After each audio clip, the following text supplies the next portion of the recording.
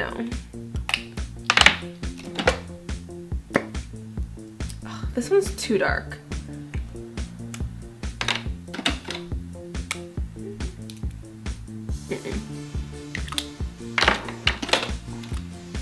This one's empty.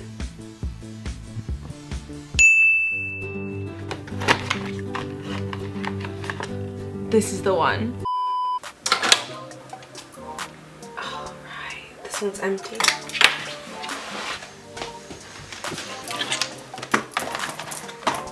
What? Maybe these could work. Hey guys, it's Julia, and this video is 5 ways to make makeup out of sidewalk chalk. I decided to do this video because you guys really liked my video on 5 ways to make makeup out of crayons. And since Crayola also makes non-toxic sidewalk chalk, I decided, why not try chalk too? If you're not already subscribed to my channel, make sure you subscribe right here and hit the little bell for notifications whenever I upload. And if you can get this video to 40,000 likes for DIY makeup products, that'd be amazing. I'm also bringing back Snapchat shoutouts where I just shout out people in the comments, so leave a comment down below and you might potentially get shouted out on Snapchat. You can just screenshot the little icon right here to add me. Here are the winners for my 2 million subscriber giveaway. I'm so sorry for the delay, but I hope you guys enjoy your prize, and don't worry if you didn't win because I will have another giveaway very soon. Now let's go ahead and get into the video. DIY number 1, the gel eyeliner. So here's what you're gonna need to start with. So we're gonna take out the black or charcoal colored chalk, and then we're gonna put it in a bag. Isn't this chalk kind of shaped like a crayon? And now we crush the chalk. Can't touch this. Do, do, do, do. So once your chalk is smashed into dusty little pieces, we're going to take these here items and then we're going to pour it in a bowl, pour in some rubbing alcohol and some water and mix it all together, then add some coconut oil and then put it over a candle to melt it all down together. Raindrops, drop tops, cooking up chalk in a hot pot. What? Once I had it melted down to its perfect consistency, I blew out the candle and poured it into an empty eyeliner jar. And that's it. Just put it in the fridge for about 30 minutes and then let it cool outside the fridge for another 30 minutes. Alright, now let's try this out. So I'm gonna just swatch it. It's very pigmented and I'm gonna apply it to my eyes. So this eyeliner wasn't the best. I think the crayon eyeliner was much better, but it's still good for smudging underneath your waterline, while the crayon eyeliner is really good for your actual waterline. Here's the finished product. Like I said, it looks good on the waterline, but I'd rather use it as a smudging liner. DIY number 2, the lipstick. So here's what you're first gonna need. We're gonna take this pink crayon, put it in a bag, and just hammer it till it's dusty pieces. Now we're gonna take these items, the same thing as before, and pour the dusty pieces into this little bowl. Take some petroleum jelly or Vaseline, a little bit of alcohol, a little bit of coconut oil, and then we're gonna melt it down over a candle.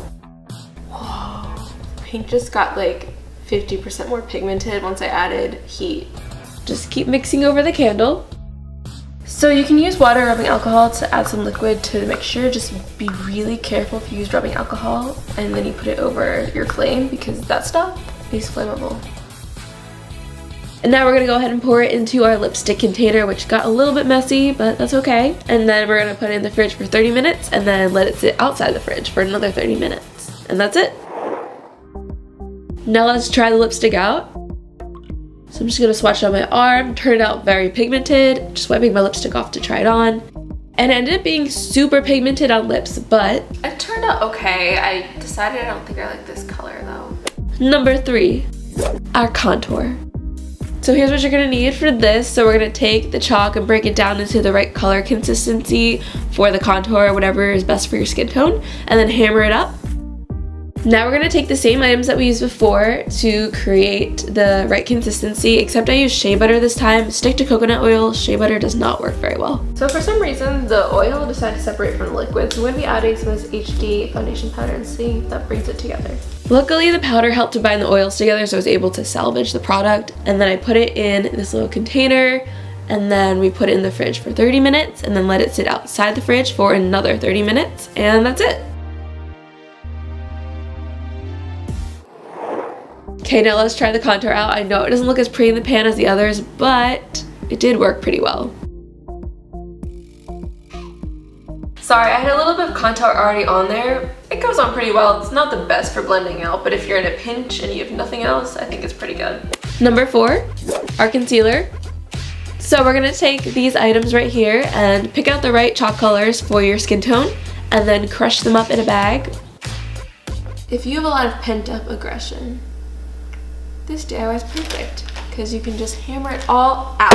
I've been working all day long. Just keep hammering until you get a dust-like consistency, and then we're gonna take these items again and pour it into a bowl, take some alcohol, some water, some binding powder, and some coconut oil, and then we're gonna heat it up over a candle like the other 3 till it reaches the perfect consistency, and then we'll pour it in its container and let it sit in the fridge for 30 minutes and then outside the fridge for another 30 minutes. Sorry, I'm sick, guys. Okay, let's try this concealer out. It ended up being really good coverage and completely covered my pimple. It actually covered the pimple pretty well, but the consistency of this is a little bit more chunky and liquidy than I hoped it would be, so I feel like if I were to do it again, I would definitely blend out the chalk more and put a little less liquid. Our last and final one, the eyeshadow. Pick out whatever colors of chalk you want. I decided I wanted a rainbow eyeshadow palette, so I'm just gonna take them each into individual bags, and then we're gonna hammer them until they reach a chalk-like consistency. Sorry, my voice sounds so weird. I have like a cold right now, but I hope you guys understand.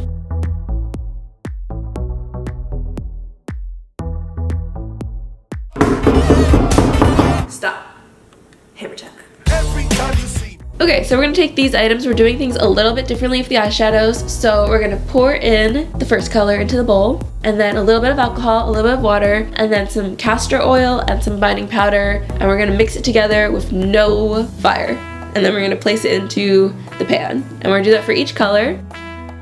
It looks like mustard. And then we're gonna do that for each and every color.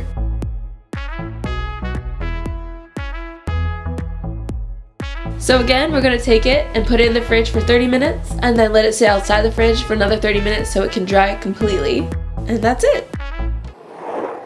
All right, let's try the eyeshadow out. It actually ended up being my favorite, so we're gonna test the pigmentation, each on my hand.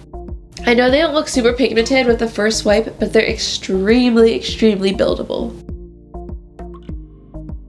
Now that I have another rainbow arm, here are the finished eyeshadows, and overall I think they turned out really, really well for DIY pressed eyeshadows. I've never seen anyone successfully make DIY pressed eyeshadows. Yes, they're a little chunky and there's going to be quite a bit of fallout, but they are very buildable and blendable, and I think that's pretty important.